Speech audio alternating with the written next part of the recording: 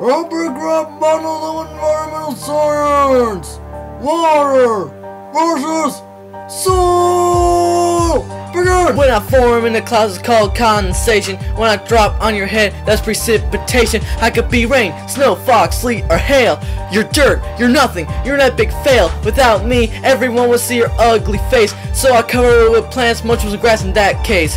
I don't really care if you made my lunch. I'll give you my favorite flavor of Kool-Aid, fruit punch. Without you, I'd be nothing. That may be true, but tell me, what's the big deal with you? You could be liquid, gas, or solid. I don't care. All I know is I've got more knowledge. When you fall on me, you just percolate, son. Whether you're freshwater or rebar, I don't care where you come from. Just transpire and exit out of a flower's face. Turn into a gas and get out of this place. Evaporation also involves gas to me. It's what happens when I fall on your homie concrete. Surface runoff takes effect till I fall in a river. Man, shut up, water. We all know I'm the winner. Water, you stay on my surface cause you're too scared to sink in. You flow slower than a banana slug. In a race, it would win. And soul, you just suck. I doubt we even need you. Crappy food tastes like you. I bet you had no idea. Now an estuary is when a river and an ocean meet, but when you mix it close to solid rock, you get concrete.